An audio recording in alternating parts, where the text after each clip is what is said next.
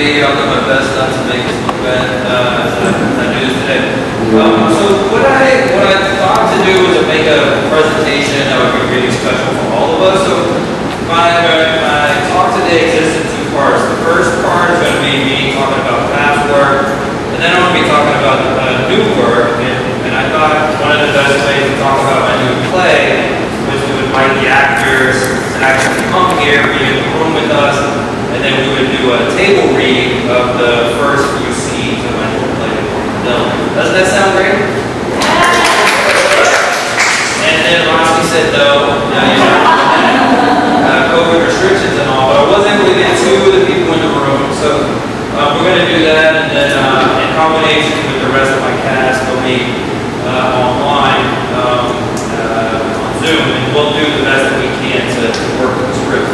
So methods and approaches for me is kind of a retroactive way of looking at the deep dives that I've done with different projects, and then ask myself, like, what was the fundamental kind of foundational structure that helped me to take these various ideas and interests and merge them together. Over time, I began to understand that what I was really struggling with as a visual artist was a simple problem, which is that I was constantly trying to figure out how to represent things that couldn't be represented. So for example, like, take like a classic jazz album. Like, what do you think of when you think of a classic jazz album? What comes up? Anybody? Something from the 50s. Anyone? Okay, yeah, that's very specific. But I just meant archetypically speaking. It's usually like a dark room, full of smoke, really monochromatic, right? So those kinds of tropes actually flatten out the idea of what jazz is, because jazz in its nature is improvisational. So in its way, it never really exists until it's there in the moment and it's being co-created together spontaneously. So over time, I started to build these models, and I use them to form my work as I'm working now proactively, but also it's the models that I use when I'm critiquing all of your work when I'm sitting in your room. So if this works, we're going to use an opaque projector and go through these things. So here's the 5 parts of my presentation today. I'm going to talk about these 3 methods: decentering, dislocation, and the gutter. And then 2 new ones that I've kind of been extracting. They're still a little bit rough. But one is called yielding, and the other one is the story circle, which is related to the narrative aspect of the work. So these are the 3 elements here. I'm going to draw them out for you, and then I'm going to discuss them with you together. And let's see how I do. If I turn this way, can you guys still make sense of that? Yeah? Okay. So let's imagine this first motif, this first method, that this is a wall, this is a stage, and this is the audience watching a show on stage. Okay? So on the left side of the stage, there is a very distraught guy, very upset. He's on the phone with his hip problem. He's very distraught because he's calling his wife on the cell phone. Okay. So on the other side of the wall that divides the stage, there is a bed, and there's 2 people in the bed. They're very happy. They're kissing each other. Those are the feet sticking out of the covers.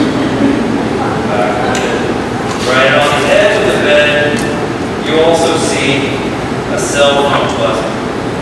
Okay, so the question is, as an audience member, what are you supposed to focus on? Are you being asked to focus on side A of the stage, side B, or something else? This is a school, right? Teacher asks a question, somebody wants to read something out. That's usually how it works. What is the director of the show asking you to focus on? Hey.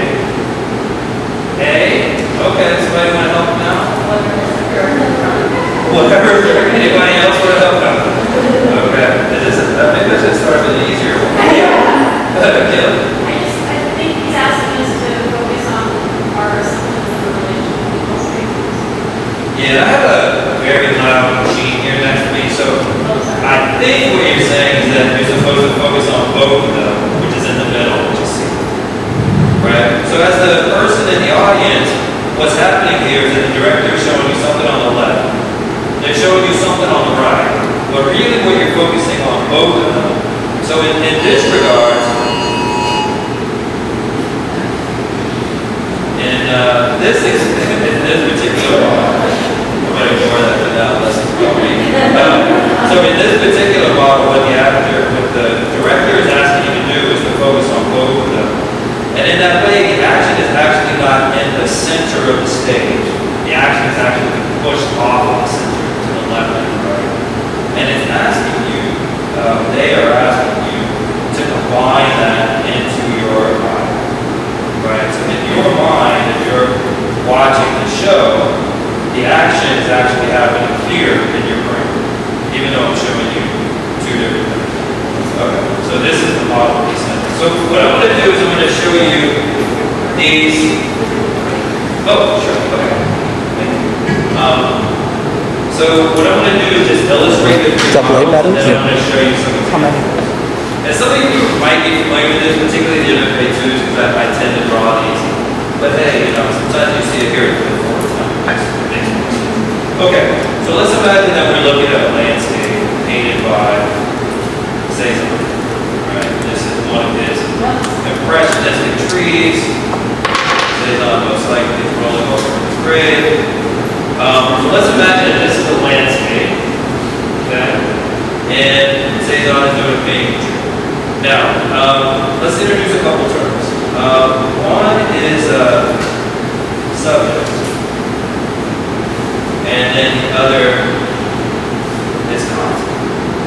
So content is, in this example, are you still not hearing me?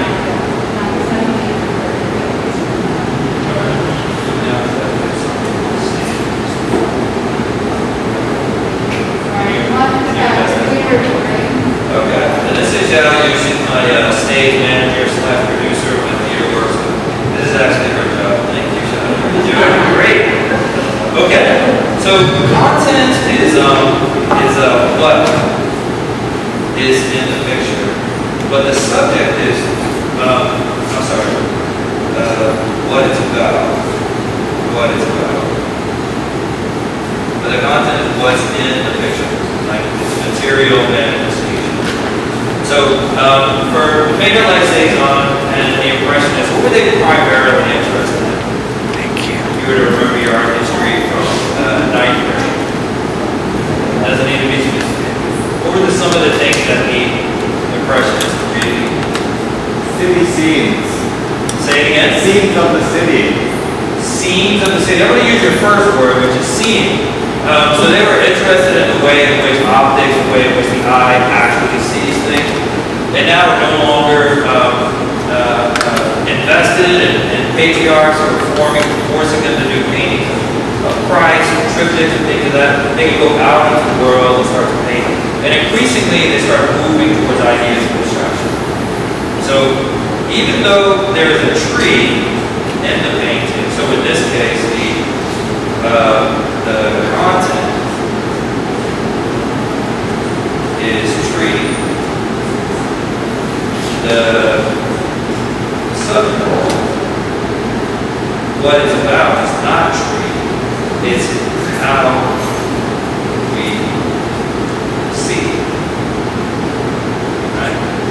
So in this regard, the object that's in the painting, tree, it's not what it's actually about. What it's about exists outside of the painting, inside of the eye, which I'm very angry at, of the viewer. Okay? Very angry person. Why doesn't this tree look like a tree? Okay. So again, decentering is about taking things out of the center, forcing you to combine the two things together so that the actual story is happening inside the mind.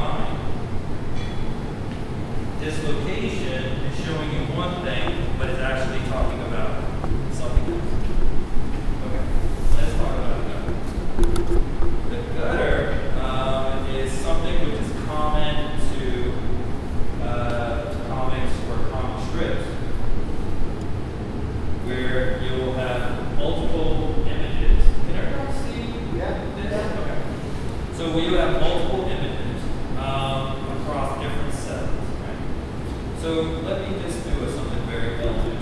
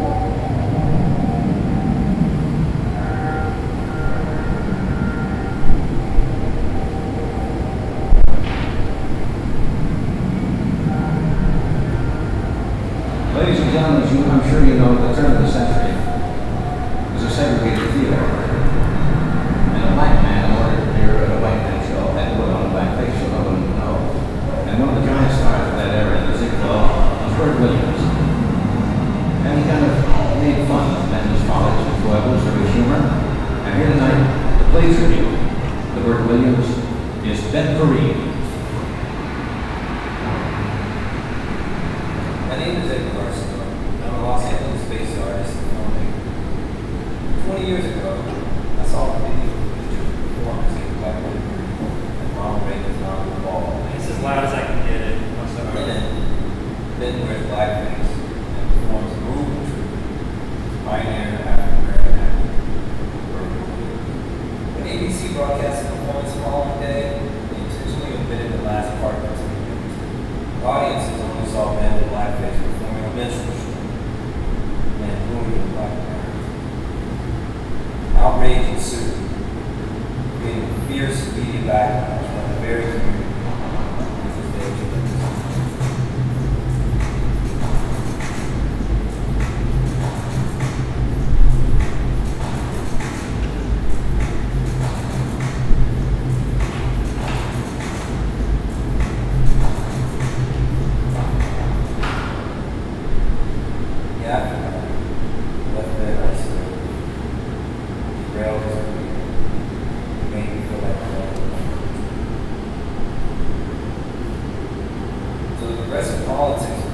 performance has never been fully understood.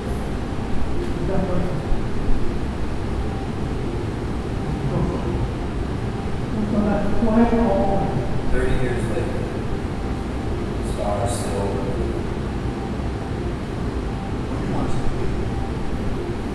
until my new live action film, commissioned by Performer in New York, and will restage the intended performance, so contemporary audiences can experience it in full force.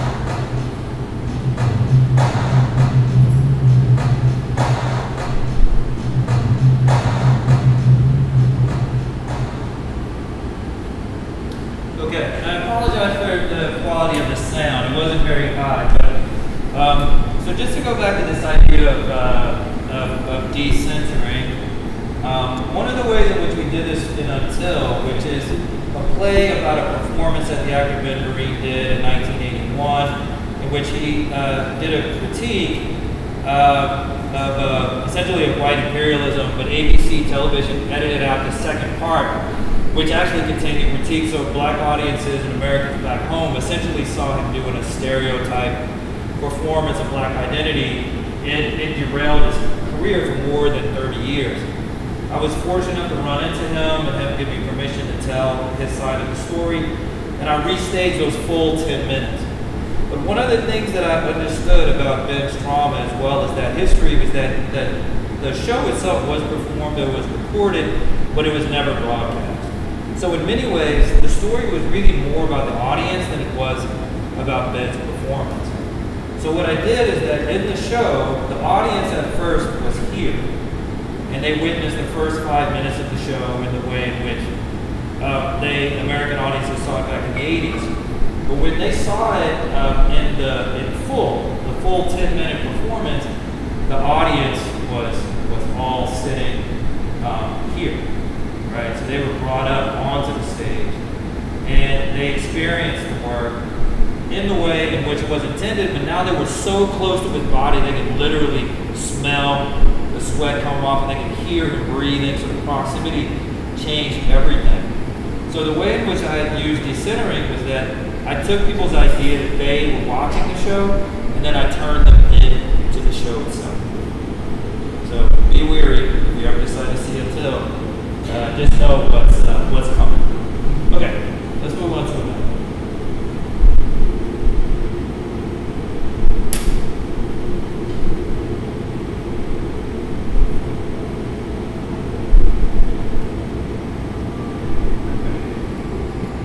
Of the sentiments of my own heart, I found myself in full accord, and I read its opening line.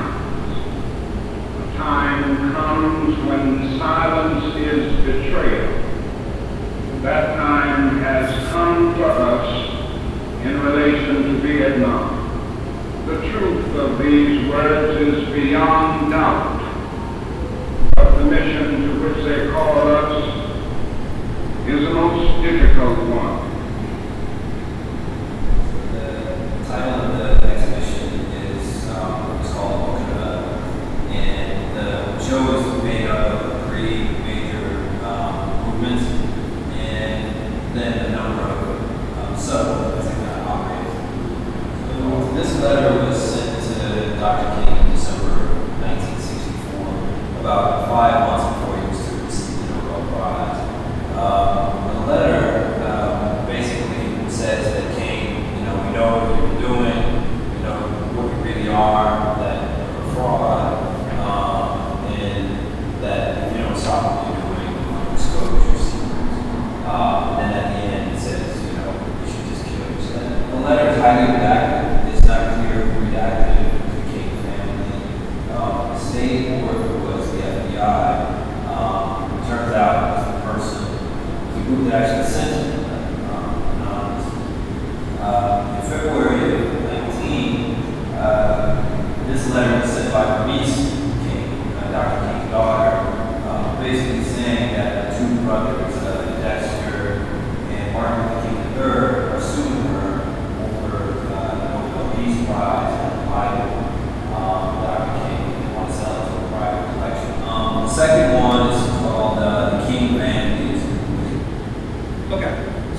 let me go back to this. Can you guys hear that audio, by the way? You guys can hear it, okay. Okay, so the project is called A Book in a Meadow, and it was inspired by a coincidence, which is that the FBI had redacted what's infamously known as the suicide letter that was sent to Martin Luther King after he was nominated for the Nobel Peace Prize. This was sent to him in 1964. Coincidentally, within like 6 months of that letter being released, Bernice King, Dr. King's daughter, said that her brothers were suing her because they wanted to sell the Nobel Peace Prize and the Bible that Dr. King that he had used during that time period, which he considered to be a tool for social uplift. But over that 50-year period of time, according to the brothers, they no longer saw it as a tool, but they saw it as a weapon. Right? It was no longer useful. And in that regards, it could be sold and put into a cabinet and then for tourists to come by. Now, according to Bernice, which by the way, she did lose the lawsuit, she didn't want to have to give it to them. I don't know who they sold it to. But as I was thinking about the movement between 64 to 2012, which by the way, is that math wrong? That's 2014, right? Is that right? Yeah. Yeah, thank you. I'm sure somebody in the room was like, Edgar, I'm not going to tell you. But is that a 4? Yeah, that's a 4. Okay. So I was thinking about this. I was like, what changed those two things? What changed it from a tool to a relic? And I realized that that thing that changed it was a force. And that force was economic. Right. Even though, because the Bible did not change in its substance, it was still exactly the same book. The metal was made of all the exact same materials, but somehow its use value had become transitioned over that 50-year period of time. So these two things look exactly the same, but according to by economic force, they were transmutated into something else. So this is my example of dislocation. So I'm showing you two things. I'm showing you a letter on the left and I'm showing you a letter on the right. But what I'm really trying to manifest is the force that transformed those two things together through those panes of the mirror, which is made out of the redactions from the original letter. Does that make sense? Okay. One last one and then we'll look at some new work. So Spock, Tuvok, and Tupac is my way of manifesting that. So this is a drawing that I made back in 1997 when I was first finishing my undergraduate studies at Cal Arts. At Arceneaux, sorry. And I wanted to make a drawing that somehow was able to draw a connection between Spock and Tuvok, but somehow I kept mentioning the word Tupac in my head. He just came out with Machiavelli. My brother was playing it every single day. And I think within a year he might have been dead. But every time I tried to make a drawing about Spock and Tuvok, I realized I was caught in a kind of a binary situation because it became about black and white, old and new. But I was really interested more in that gap between the two. But back in 97, I didn't really know how to describe that. Right? But with time and just continuing to research and make work, I came to understand what I was really trying to manifest was the space between the images.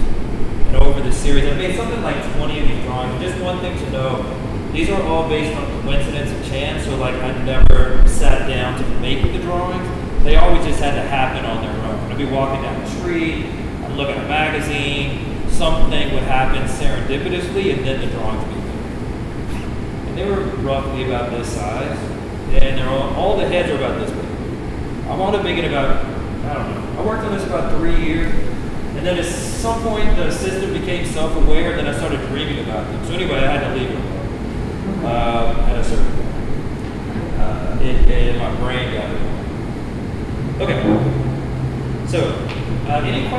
those three things that we just talked about before I move into the new world?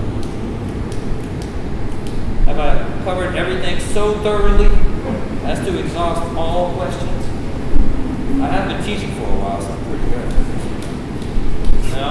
Nobody wants to call bullshit or anything? Alright, I'll give you a chance later. So I'm juxtaposing these two bodies of work together because I've been developing them around the same time. And if you haven't figured out at this point, what I'm focusing on is underlying structure and less on the actual kind of details of the projects themselves. Which if you want to dig into any of this material, I'm more than happy to talk to you about it later. What I'm trying to outline for you is sort of what I consider both personal and critical agency that help to shift and direct me towards certain subjects as opposed to other ones. And how, to a degree, my projects have not only spoken about the world, but they've taught me about how the world works.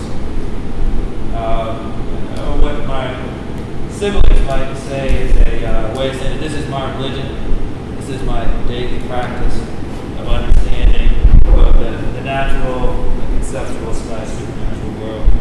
I'm going to play a little video for you first. This is February of this year. This video. So, all of this came about because when I felt the painting on the back of the canvas before I pulled it off, I saw this was really bushy, so it just kind of moved it with my fingers a little bit. These tectonic squishes that I made it pull this plate of glass, but I don't know if it's these bridges.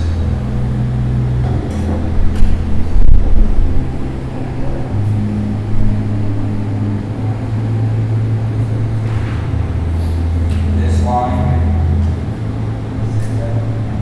this one, nice and true with the back of the brush, as well as all the leaves. And I went in there with the paint over and then rendered something silver out of the paint in the background. I did that here as well. And again, I just kind of pushed it a little bit with my fingers to test it to see how wet it was to be on it. It was too wet to pull that paint on it. And then here, that's just that entirely dry, so it starts to pull off. It's like the skin peeling off the bottom. You got a burn from the blister in there.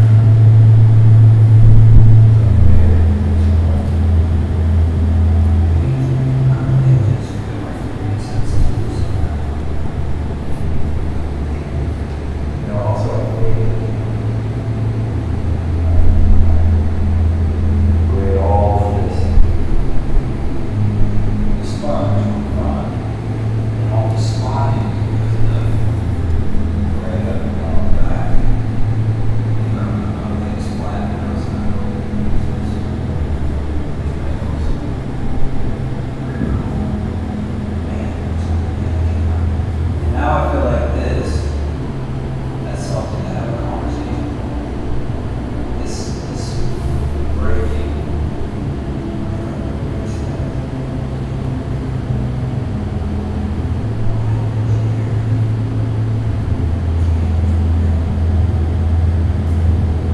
See, I put the sandbag on here. Just really push it down. This area. See that?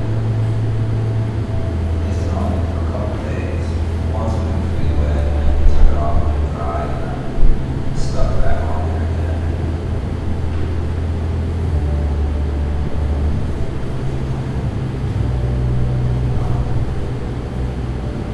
See some of the correctional marks that I put on the very first layer.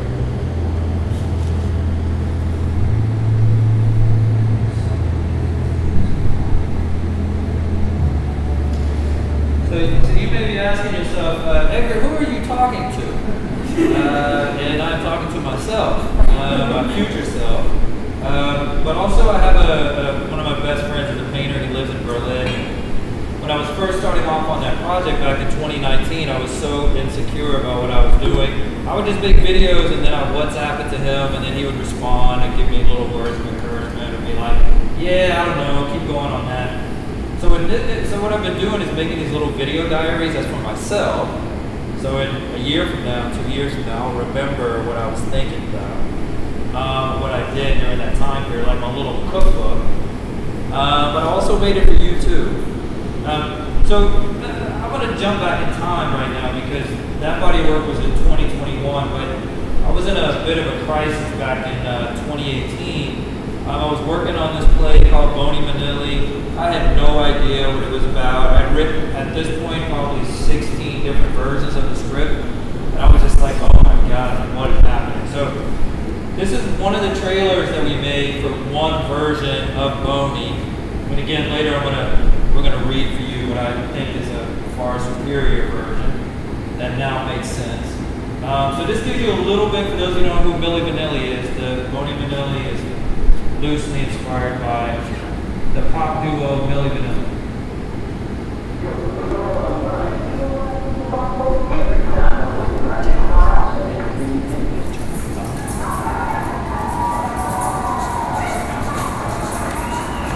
Bony Manili is a live play that draws inspiration from Milli Vanilli, the controversial pop duo from the 90s that was stripped of their Grammy awards.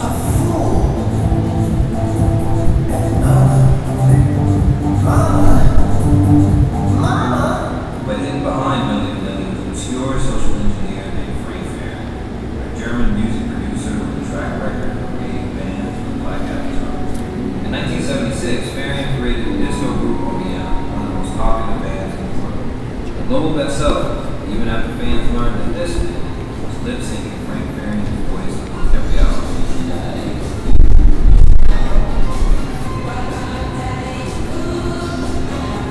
Today, Farian is one of the industry's most prolific producers, while Milli Vanilli are remembered as objects of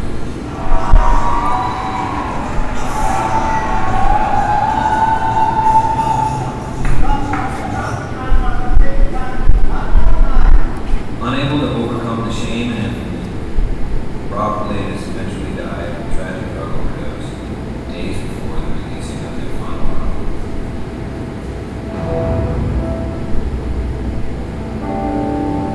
Park Church Revival, discotheque, burial ceremony, and puppet show. Bony Manili is a journey of redemption. Rob wants to sing one more song to you. Make it real.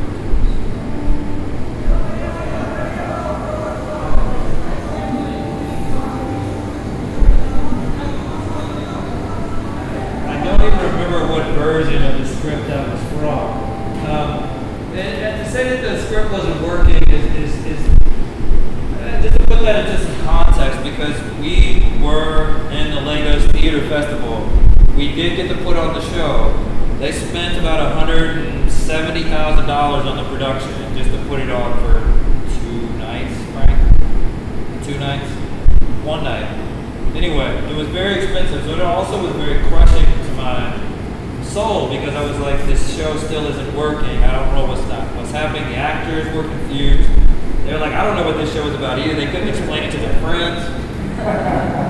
And since we had probably spent close to $150,000 on developing the work at that point, I was like, you know what? I have to come at this in a different direction. So my mantra to myself was, when it refuses to work out, try a counterintuitive approach. And that was in 2018. So what I decided to do is I said, okay, if the script doesn't make sense, I'm going to start making paintings about the parts of the show that I felt like didn't work.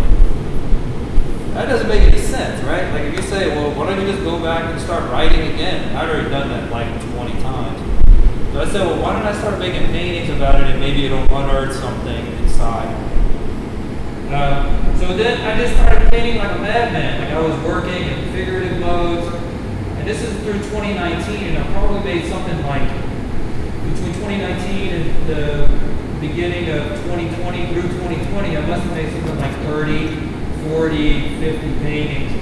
Different kinds of strategies. I was pouring paint, I was cutting up stuff, I was leaving things in the rain, I was burning, very expensive shoes. That was actually Dwayne Johnson's shoe. My sister used to be his makeup artist. And she gave me shoes. I didn't like them, so I set it on fire. I was just going for whatever I could. I was spray painting. I was gluing the shoes on canvas with the painting. I was trying, let me try without any paint. Let me try this, like, you know, paint on paint. Let me try painting on glass. I was just going through it. Just going through it. And every day I would go in there and I would be like, this is terrible. I don't know what I'm doing. I would get frustrated. I would walk out again. But at a certain point, after I had a few conversations with some artists that I respect, I came to one conclusion, which is that instead of doing a painting of a mirror, why don't I actually try to make paintings with it? Right? Just leave representation behind altogether. So through this last year and a half, I essentially try to do the very opposite of what I trained myself to do my entire career, which is to work in narrative. So over the last year, I've consistently tried to make work that wasn't about anything other than the materials itself, and to just build my own language and my own vernacular. And I was like, what happens if I move and just start with something small? So I had done an experiment where I had put some paint on a mirror and I peeled it off, and then the silver was stuck to it. And I was like, yeah.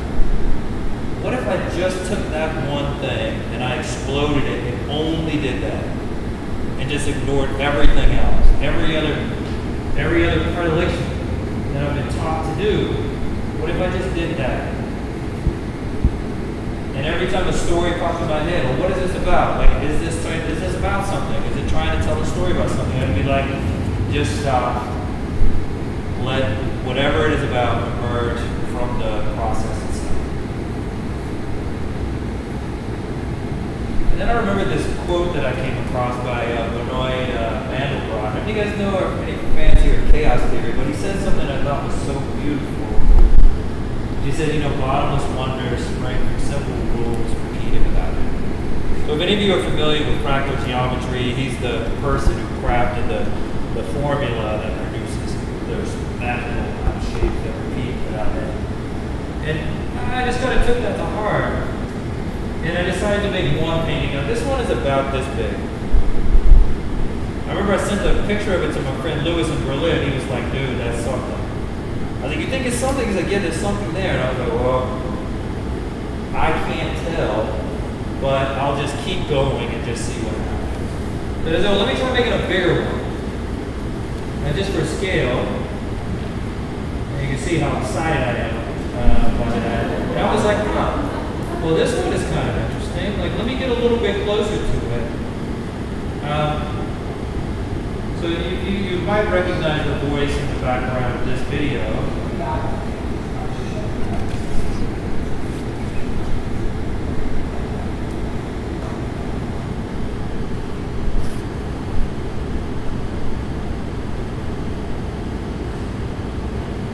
So I really started to fall in love with the materiality. Actually, no, I won't say that. I would say I wasn't disappointed. I wasn't in love with it. Because you can't fall in love with something that you don't know. So I just kept making them over and over again, and I'm speaking over her voice, but that's Casey in the background, Casey Kaufman, who was my studio manager for about 3 months, and then she got a job with benefits, and she quit. She has health insurance now, so she said, bye, Edgar. So I just kept making them over and over again, and each time I made one, the surfaces got a little more complex. And even when they weren't complex, they always expressed something to me. They started feeling like skins, and scars, and scratches. But again, I told myself, don't attribute it to anything. Just keep making it. And then they started getting bigger. This one is about 10 feet. If any of you saw my Billmeter show, this is it before I figured out it was upside down.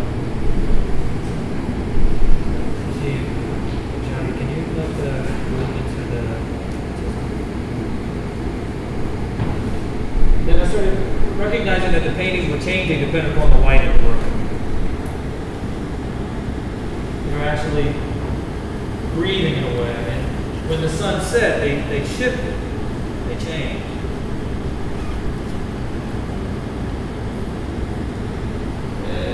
You might have noticed by now I make a lot of videos of me doing stuff with the work.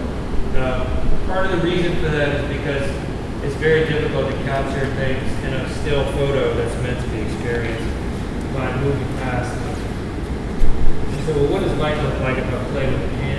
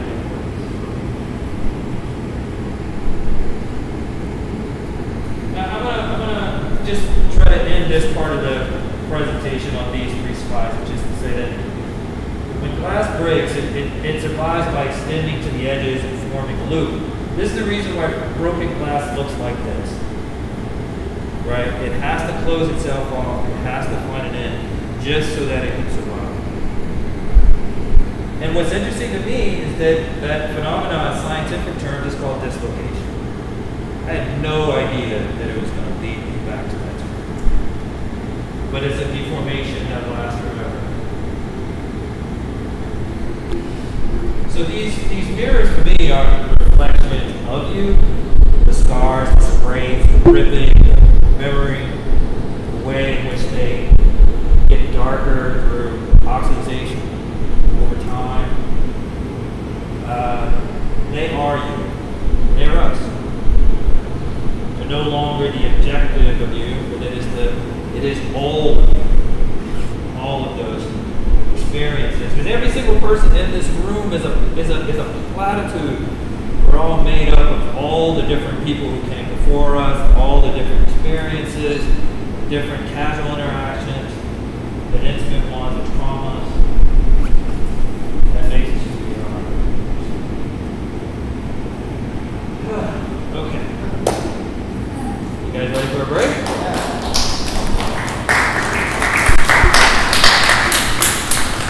Okay. I don't know if there's any questions about that. Yeah. Check that out. Oh, Johnny, can you come up and set up for this one?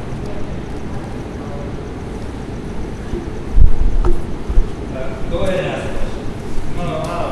Sorry, my mother's passing. Thank you. But would you agree that you were confronting an issue with the play using painting as a coping mechanism to take a step back and ultimately removing narrative from it? But then at the end with those mirror paintings, actually creating narrative with it. And again, using it as a coping mechanism with your mother being sick and having this conversation between making the work and also what was going on currently in your life. Yeah. I think you answered your own question. I think it was less a question, more of a general observation. But yeah, you just summarized my whole talk in 2 minutes. You should have came earlier. You could have helped me out. Let's see, anyone else? Any other questions? Yeah.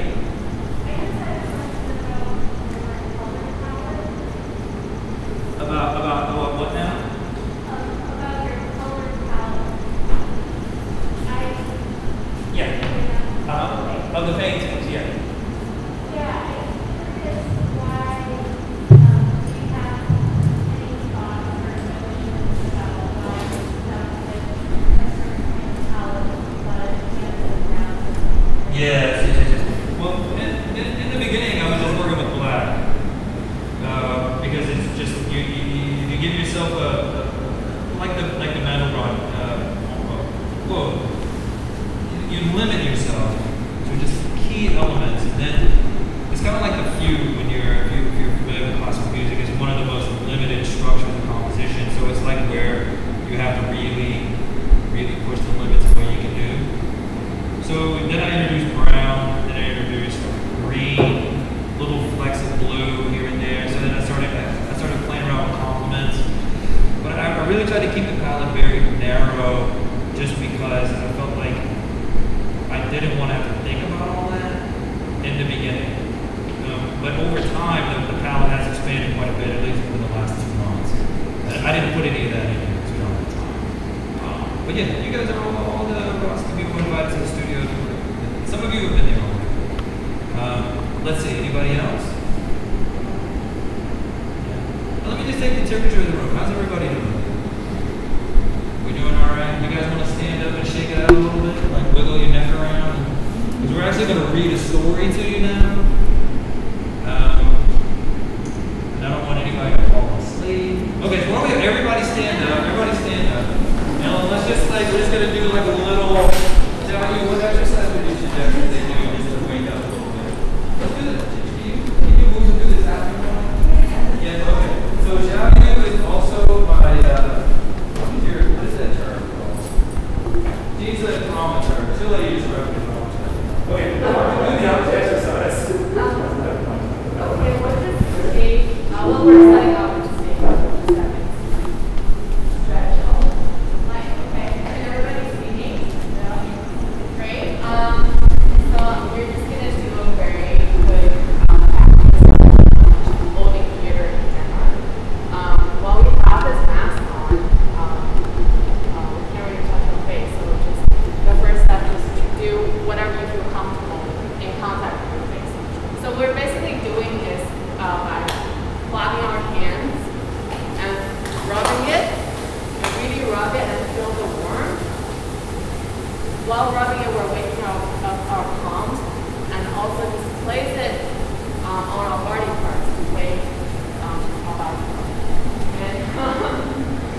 Okay, I'm gonna guide everyone through this. Start with our forehead, eyebrow,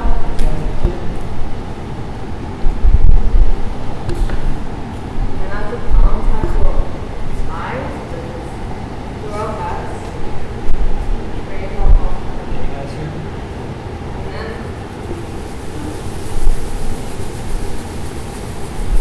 okay. Really feel that. Let your fingers dig in and massage your muscle. Yes. I can't hear you. Shoulder and collarbone. Go up. More. And the next one. So use 4 of your fingers and place it at like the end of your rib cage. Just give it a little tap. Feel that vibration.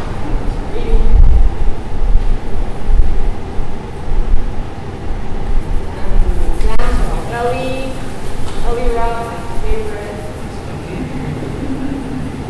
Up. Okay. This one. You don't have to turn around. I'm just going to show you rub for the back. Lower back. Where are, and then just tapping back, left. Feel what you feel comfortable and just tap down up your side. Okay, now the blood is flowing and we're just gonna bring it back around ourselves. So last, second last. Place our palms at the top of our heads. Take a deep breath. Feel the blood flowing, circulating through our bodies. Edgar, are we going to try to sing the smile part or no? I have a music. Okay, place our palm below the belly button. This is where our life force is.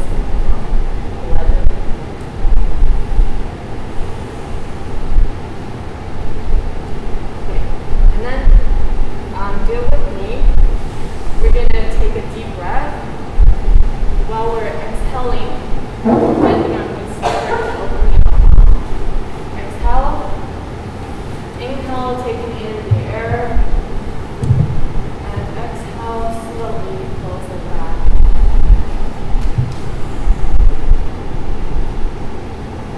Okay, get out.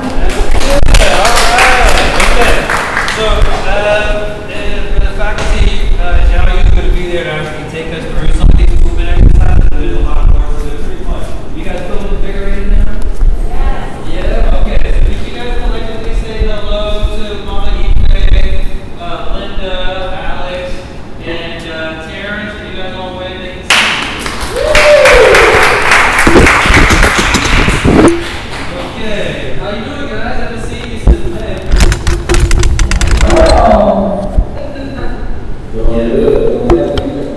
Alex, where's your pretty face at? Terrence, we can't see you either. Somebody live here, so you can see I'm gonna have my better webcam, but this is my phone right now. Oh, I don't know. Oh, I see. Okay, hold on. Oh, yeah, I can image you. Okay, there you are. Everybody else? Alex, where's your video at? I don't know about laptop. This video is not working. Let me do it on my phone. Yeah, come on your phone. Okay, so while you're doing that, so I'm going to just give you guys a little 411 on the play. So the play Boning Manili is a family sitcom dramedy staged in a house with a magical ceiling. So yeah, if you're dealing with the death of the mother, what better way to pack that in there than through a sitcom, right?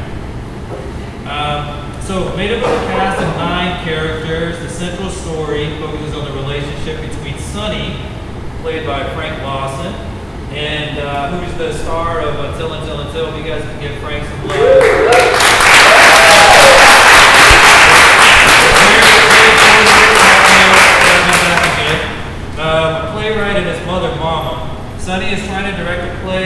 infamous pop duo Milli Vanilli while struggling to take care of Mama, who slowly died from dementia. So he has to play a semi.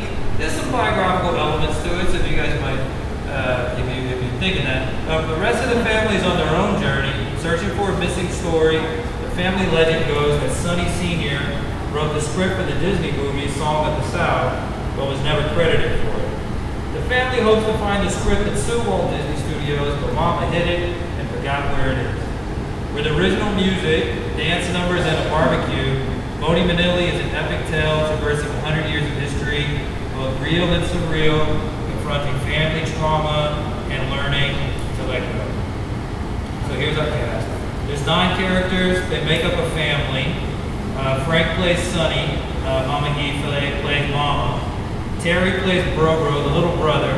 Linda is Sister Girl, and she is the wife of Bro Man, who is the brother of Bro, the son of Mom and Dad.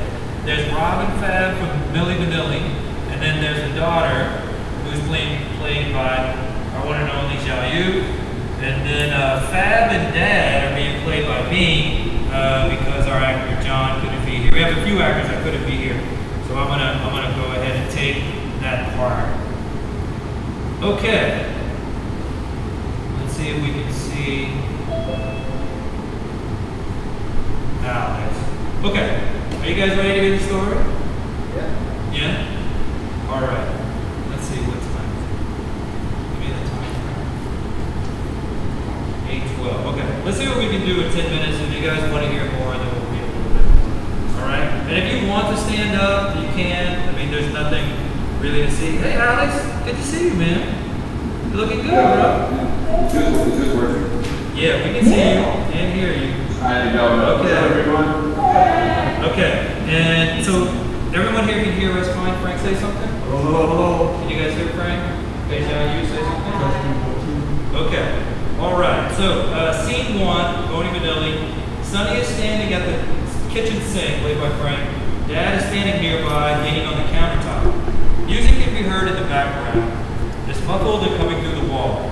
He's filling a pot with warm water and holding a second pot, tapping it with his finger to the beat. Festive sounds of men laughing and talking can be heard through the other walls. Sonny walks down the hall with the pot. Dad follows behind him briefly, turns toward the barbecue instead. Sonny is pouring the water from one pot into the other, making a rhythm. He's singing under his breath. Interior bedroom. Mama's in bed and Sonny is standing beside her holding 2 pots. One is full of water and the other holds a washcloth. Sonny can be heard outside the window. There was a barbecue happening outside. And just FYI, this is written from a stage perspective, so it's a little more wordy than it would be if it was like a movie. A little more descriptive, I would say. So Mom and sister-in-law are in the bedroom together. It's early afternoon. Sister-in-law is sitting on the bed right next to her.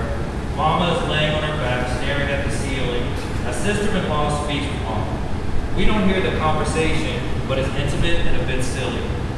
Sister-in-law can be heard saying to Mama as Sonny enters the room. Mama, it was you who taught me that we live amongst our ghosts. That's right. Learned that from my daddy. I still see him once in a while. Hey, what's up, sis? Nothing, just sitting here with Mama. How's she doing? She's awake, being cantankerous. Hey, how are you doing there, old lady? Sonny boy, come take me with you. Mama, you still remember me? I could never forget my handsome boy. Ah, that's so sweet.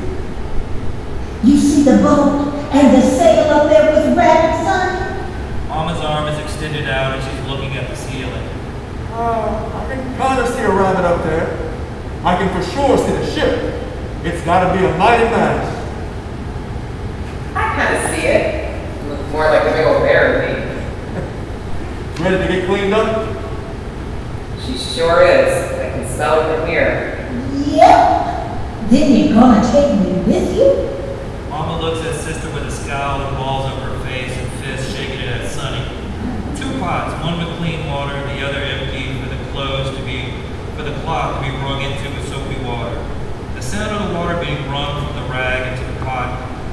moment of pause in the scene. The gentle ballet of washing her skin and moving her gently to avoid injuring her frail body is beautiful to watch. Don't get mad at me. I didn't say nothing. Sonny begins bathing his mother. So good at that, son. It was hard the first time, you know, when you made a mess of yourself. Mama smiles while staring into Sonny's eyes. I can hear her past self now. You know, I was raised a good Catholic woman. My son seeing me naked, oh God, never. I'd be mortified. Couldn't live it down. Never thought it possible. But after about 70 seconds, it somehow became normal. All that Christian dogma and shame taken away by the disease. Just a beautiful thing between two people. One's just a little more in need of help than the other. What do you need help with, Sonny? Earl, it's a trifecta. There's a pandemic, I'm getting a divorce. I don't know if my daughter will ever see me the same way again and my play. I can't make sense of it and I can't figure out why. My actors are dropping like flies. I mean, I understand. It's been close to 3 years and shit don't make sense to me anymore. Takes a pause and then looks at Mom. She's a different person every day. But somehow she's still herself. Seems some truth about life there, somewhere. Daughter walks into the doorway, stands there looking at the floor. That's more than three. The fact that it's 3 days, that's a lot more. Hey, Dad. Hi, Grandma. Hey, baby. Don't be afraid. You can come in. Your mom just dropped you off? Me? Why are you talking about me? I didn't drop nothing. Daughter walks over to Grandma, covering her face with her hand. She's looking side-eyed at sister-in-law. How cute, Grandma. Love you. Yeah, she just left. Was outside talking with Grandpa and my uncle.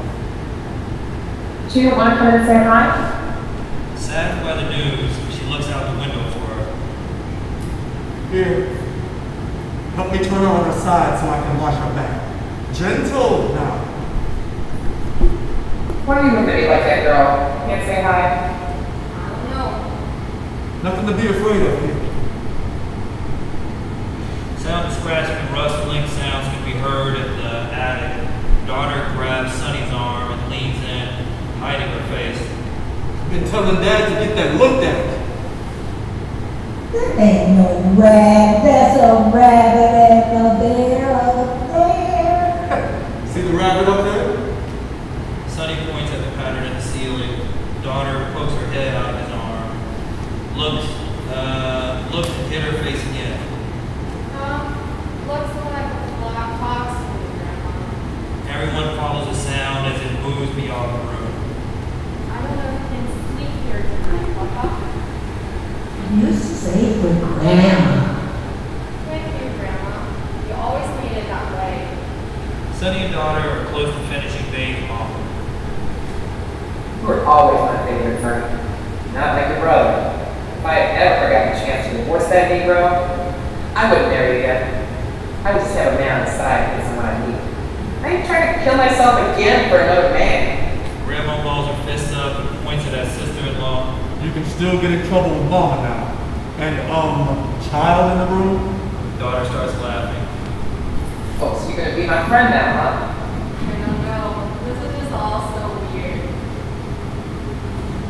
Dad, that's what you're putting on her? Look good to me. Does it look good to you, Mama? It looks very nice to me. Oh, you know you're right. It looks bad, sweetheart. Daughter grabs pajamas that match, and Sonny and daughter finish dressing her quickly. Daughter wants to leave, and Sonny's got rehearsals. They prop her up on the pillow. I thought it was fine. Oh, God, look at the time. Mama, I gotta go. Birdman is coming in a little later to feed you. Daughter's gonna put on her favorite channel. Your gospel's gonna fill you up. Let's praise him together, okay, Mom? Sonny, take me with you. I want to see the show. I can't, Mama. Later though, okay? Daughter gonna stay. Daughter shakes her head no. No? You're not staying? Birdman will be here soon. I'm gonna go get it. Screams out the window. Grandma, make mom's lunch. What? You gotta make mom's lunch. Shut up! I'm getting to it. That's your husband right there.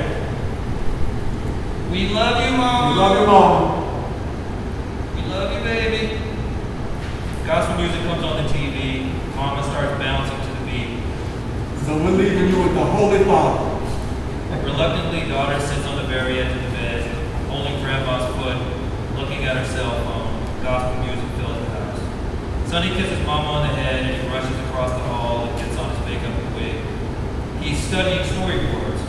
Master is written in bold text on top. It's made up of 4x5 cards. There were dozens and dozens across the wall. Most have red X's through them. There's a grid on the card. There's a grid of cards that do not. This is the current master set. Mama reaches her hand out, points it towards the ceiling. Oh, sorry, I messed that up. That's supposed to be your line, Mama. Oh, what? Rabbit, bear, fox, and daddy. Sorry, I messed that up.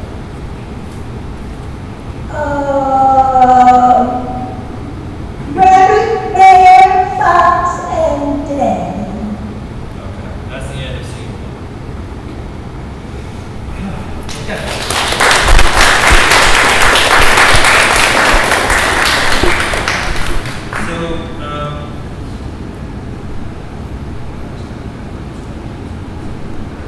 So why don't we do one more scene? Are you guys still following this? Okay, so the story takes place inside of a house. It never leaves the house. There is a kind of a magical attic, but we won't get to that scene today. So Troop, I think that we'll probably get through scene 2, and then that might be it for the timing that we have. But let's see how we do. Okay. Want to have Terrence read Fab? Terrence, why don't you read Fab then? How do you feel about that? Oh, yeah, I got it. So, yes. You got it? Okay. All right. So we're now on the set of a music video shoot.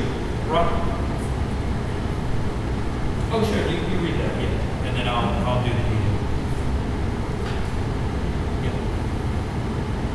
Set up the music video. Rob and Fab are sitting there looking both uneasy. They're wandering around tapping their feet, pacing, breathing deeply from anticipation. It's today, right? Yep. Today is the day. You said that yesterday. Last week. Last month. Look, today, man. Today, okay? Look, I got a big heart. A lot of love for this man. You got a sick mom and shit, but I got limits. I got knees too, you know? We got news. I meant me heavy. Didn't sound that way. Whatever. We got a plan A, we got a plan B, and Wait, there's a plan C? no plan C. But something always come up. But damn it, today it is time to man up. We're gonna use our real voices and make a change. Like Michael Jackson said. Both start doing that Michael Jackson impressions and sing poorly.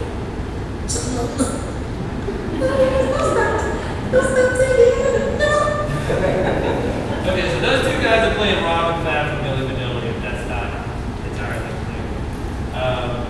Okay, so two Christians and atheists, front yard, our man standing in front of the barbecue, smoker. Want me to read the rest? Okay, it's 6 feet tall, matte black, rectangular like a refrigerator or a casket. White smoke is rising into the air, sitting at the table with Dad and Bro. I'll do Bro then. Hello? Mr. Fox's Southern Barbecue? No. We're a pop-up, not a restaurant. How much for one brisket and 2 sides? Food's not done yet, but it's $15 for one meat and $18 for 2. Oh, no, wait. Who did I have bring Bro in? Was that? No, I was doing that. Who did I have bring Bro in? Was that you guys? I think I messed that up. Okay. All right. So, sorry, I made a mistake. Alex, that was your line, huh? Yeah, but if you want that, you go ahead. No. Okay, I'll just finish that line and then I'll switch to that. Cool. Yeah, it falls right off the road. You don't even need barbecue sauce on my meat. Swing by in like 2 hours. We take Venmo, card, or cash if preferred. My name is Roski. See you soon. Bro, my hands Dad a piece of meat from his smoker with the Sept tones. Okay.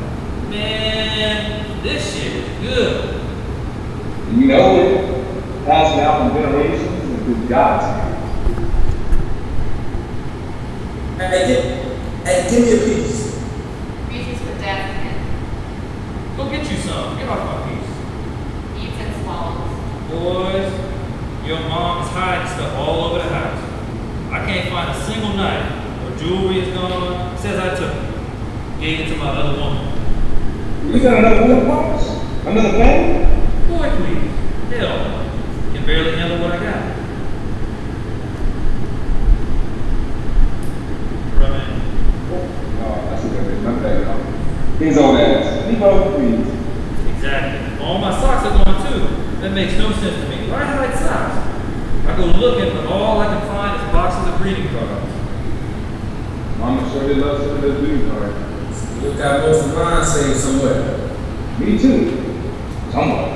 But you know what? As I was searching, I was thinking in the back of my mind, I wonder if I'll come across that your grandpa's script that he sent to Burt Whiskey Studios. I mean, I found hundreds, thousands of greeting cards, but shit, no script. Your mother hid it and can't remember where it is. Maybe she thought I was gonna steal that too. What it look like that? Opened his phone and started searching for something. It was written by hand on white line paper, but it's yellow by now. Shit, Sonny only had a 5th grade education, so his writing wasn't great, but boy, that man was some master storyteller. You know what I'm talking about? Tell him about it. You missed out, bro. He was from Mississippi. So he had that funny southern drawl when he told stories. His grandma was his face, and she told him all the adventures of rear rabbit, rear fox, and rear bear. The tar baby story I heard that first when I was a little kid.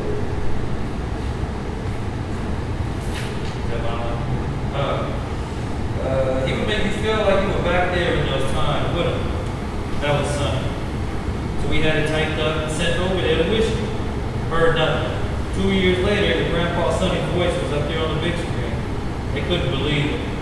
Couldn't believe it!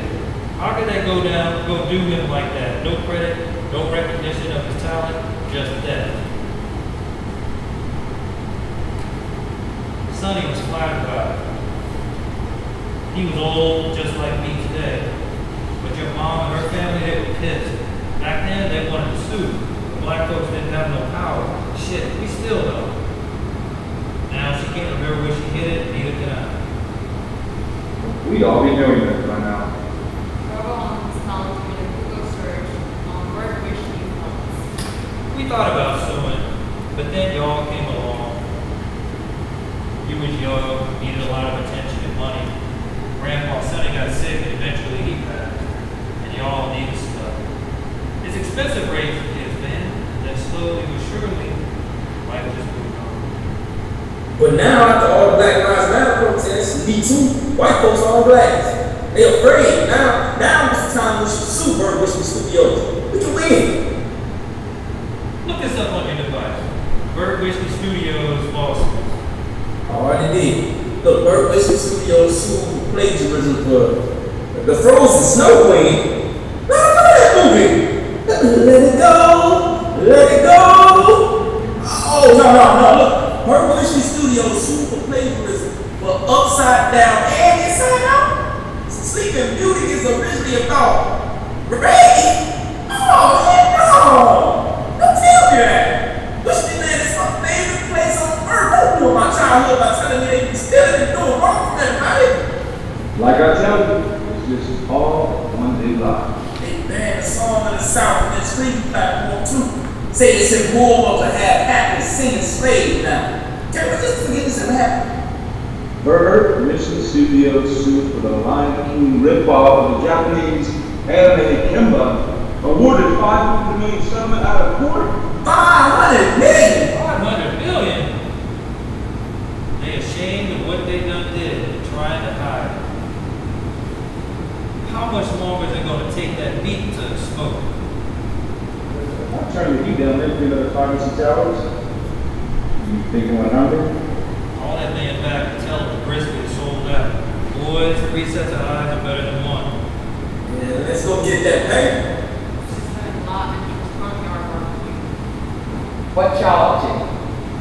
Nothing. Not a thing. Where y'all going? Follow some excited house into the dining room. None of your business. All right, so that's it. I think that's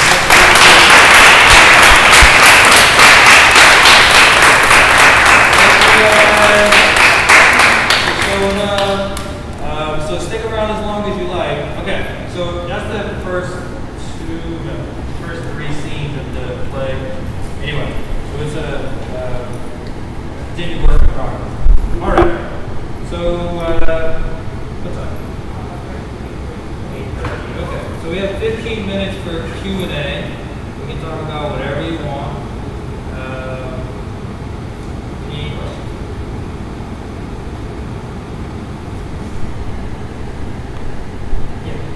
This isn't really a question, so we're just kind of like looking back to the panel that Amelia put on last week. So you both mentioned the proximity to your work and how different it is working in different proximities. Just kind of like looking at recognizing so doing that. And then for career survivance, for longing and for your work as well, and materiality and the relationship to materiality and body. Yeah. And proximity to those things is really interesting to kind of hear that up again. But it's such a different way and your works are very different. But it was just really interesting to kind of think about those two things across the last 2 weeks. Yeah. So for those of you who couldn't hear, she was asking about the different materials that I use and its relationship to the content of the show. Now, I'll try to say it simply is that metaphors generally extend from the physical world, right? So when we talk about the sands of time, right, as a metaphor for the passing of one day to the next, it's not just because it was put in an hourglass, but people recognize the way that sand moves when it's being blown, right? So there's this direct connection between tools and poetics that we find in language. And a lot of these expressions actually come from our relationship with just dealing with the environment around us. Oftentimes poetics become bloated with a kind of a deep meaning, particularly when they're embedded inside of cliches. You think of the things that your mother used to tell you when you were growing up. Don't do that, or don't eat too much sugar, you eat too much chocolate, you're going to get a bellyache and those kinds of things. Which turns out is true when you're, 49. You can eat all those sweets like you used to, or you can try, you really won't pay for it, the next day or two. But you ask the question, if my mother said it to me, and her mother said it to her, like how far back does that go? Is that 100 years? Is that 1,000 years? So oftentimes there's this deep knowledge embedded in cliches. You just have to figure out how to open up kind of the bloated wisdom that just typically hidden by the surface to be considered to be flat and without much depth.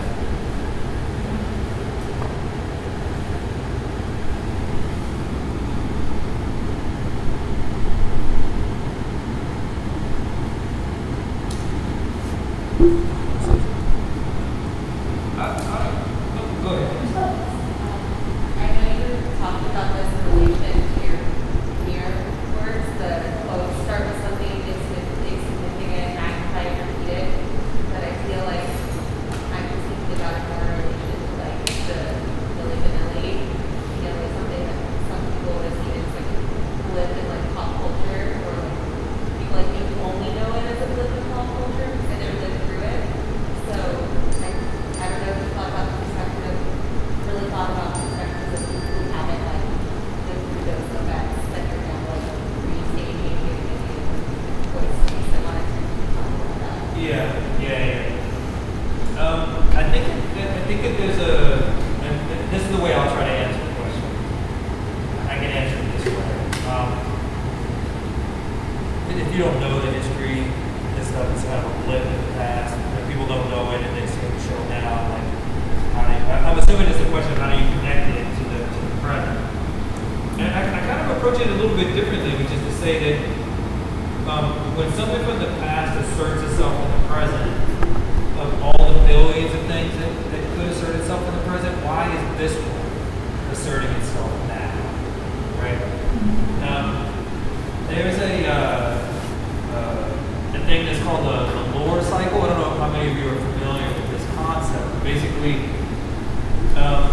within folklore or in cultural stories, these things repeat themselves over and over again if the conditions that created them in the first place have not changed.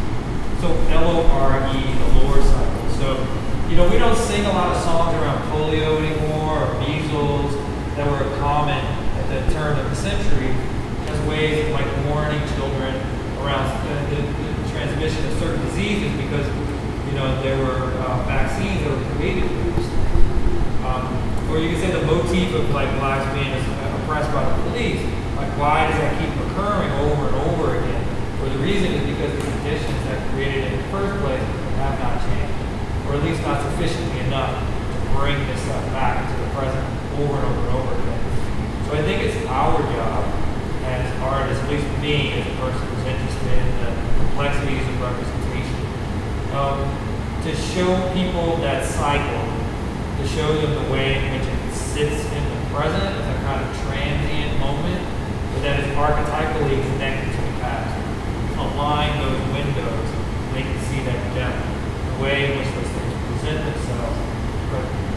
But what that means is that you have to be wise about your choices and the things that you talk about, because not all things will present a sense of kind of windows in the past.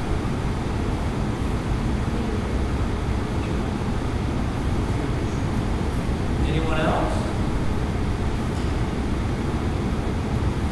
I know the conversation tends to get a little richer once the talk is over, so let me just show you. Cast, I appreciate you guys hanging out so much. Can you guys all say thank you for that?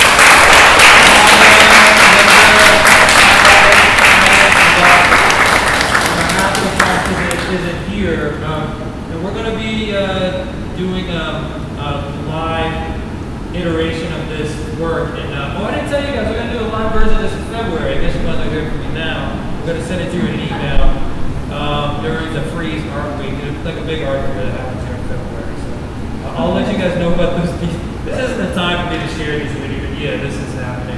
I'll tell you about it later. But yeah, thank you all for coming. And continue to stay if you'd like to stay. We love seeing your faces. But I will definitely be in touch. I just wanted to switch screens for a second.